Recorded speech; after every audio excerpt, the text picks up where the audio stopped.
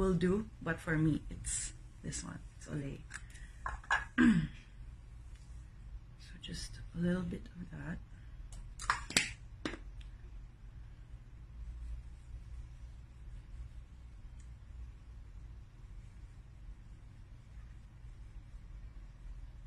Medyo nahihiya pa akong gumawa ng video na ganito kasi I don't feel like I'm an expert and ang daming magagaling mag-edit ng video at ang daming magaling gumawa na nakakahiya makipagsabayan. So, I don't know. Parang, we'll try. I've always wanted to have my own. Okay, so next, I've always wanted to have my own YouTube channel, but then, I don't know. I don't think I can do it. So next, concealer. After mag-moisturize, we have concealer. So,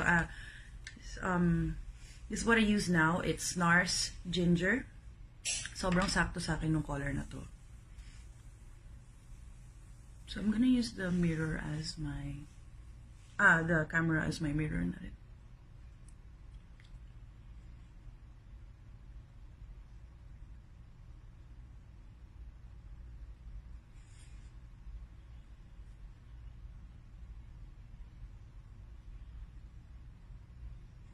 Weird, because I see the timer on the phone at alam ko kung nakakailang minutes na ako, so parang feel ko kailangan ko magmadali. Kasi nag-promise ako ng less than 10 minutes. There. Doesn't have to be perfect because gagamit pa tayo ng beauty blender.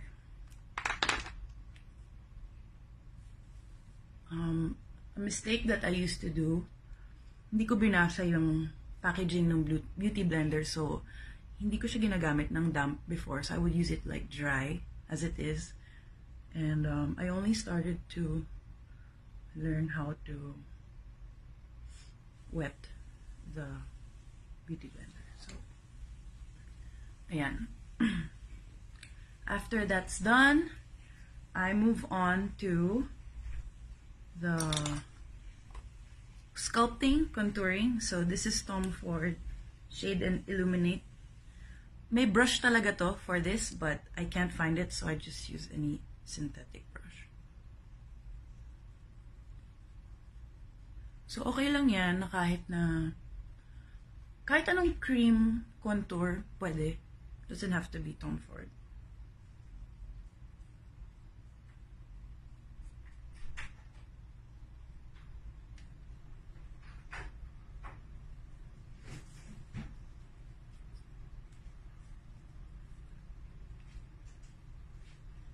And another weird thing is I put a bit here. I don't know if that's weird, but I guess. It doesn't have to be perfect because we're gonna blend it. There. So, I take my beauty blender.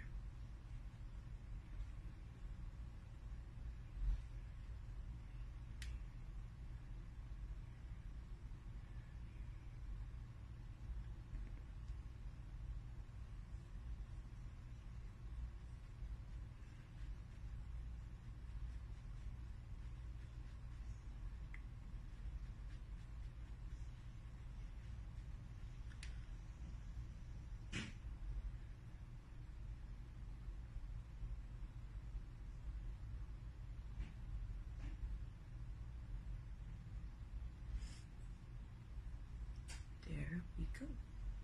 Next, a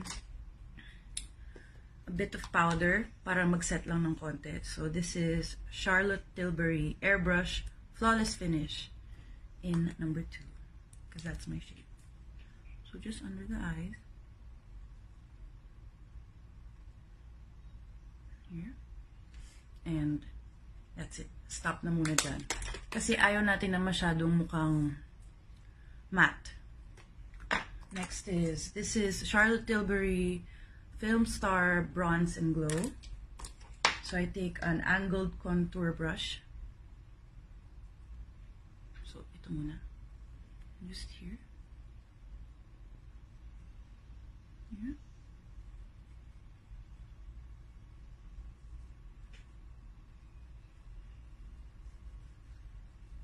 And then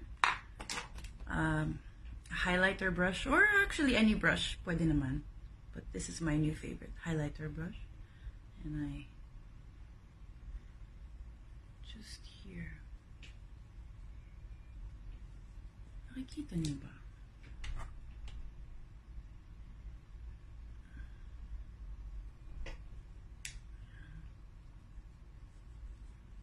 And then, gusto ko na maglagay ng konti dito. At dyan. Next up is blush. Blush is one of my favorites right now. It's Hourglass Dim Infusion.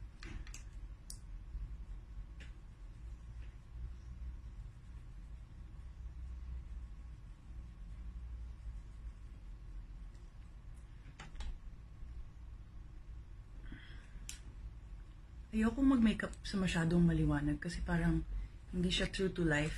Kasi paglabas ko naman ng bahay, hindi naman ganito kaliwanag sa labas. So, I like to keep it as real as it can be. So, next up we have brows.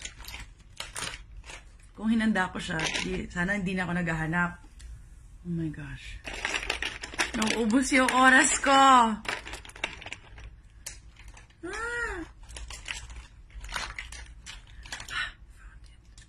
This is Tom Ford Brow Sculptor. Kunti lang, ito lang.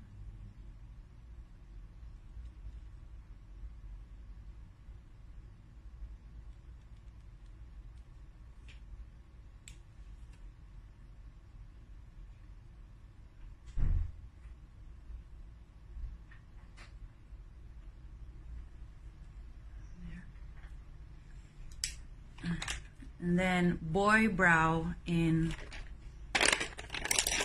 this is black. Kita nyo, naghahanap pa ako, so hindi talaga ako nakapag-prepare. I wanted it in clear, but this is blonde.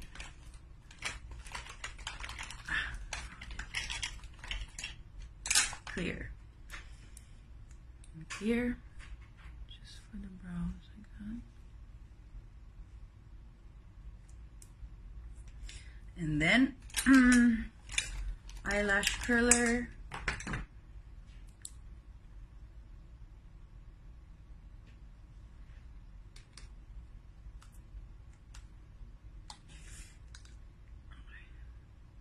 Makikita ko kasi yung oras, so napapressure ako. Ano ba?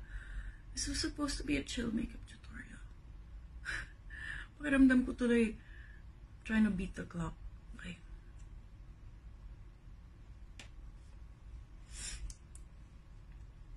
And then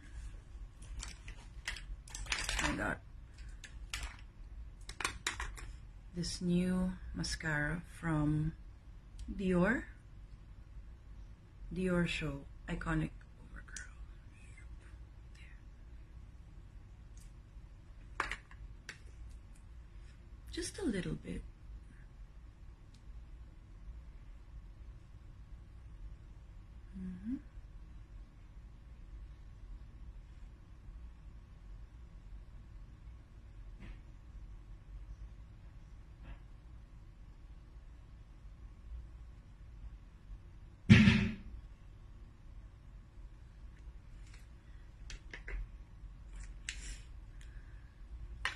And then some MAC lip oil for some color.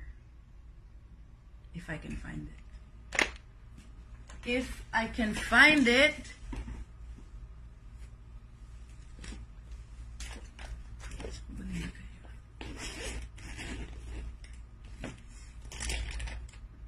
There.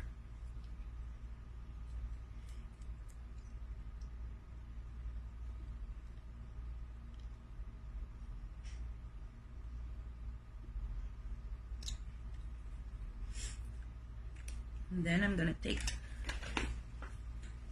a little bit of tissue paper so I can dab some of that excess product.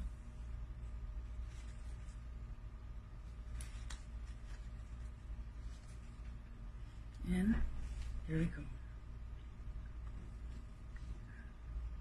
Super clean, super simple. Madali lang naman. Makeup.